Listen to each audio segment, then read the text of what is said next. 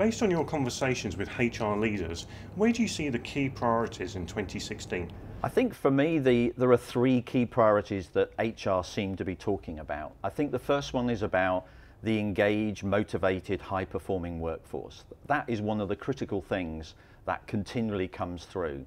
And that's going to happen with, obviously, HR practices and processes being aligned and working together. But I do believe that retention is one of the key areas that we really need to try and get to grips with here. What is it that we need to do to look after the employees so that they feel connected, they feel part of the organization and what it's trying to achieve?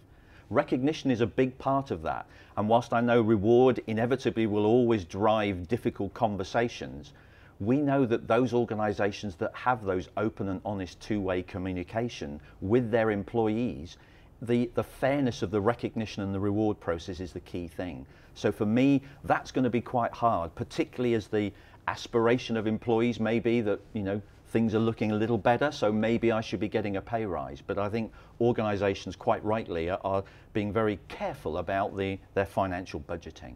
So that for me is the first one. The second one for me is around the relevance of HR.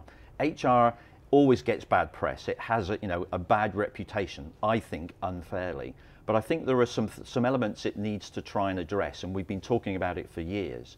It's about a credible, capable and commercial HR function.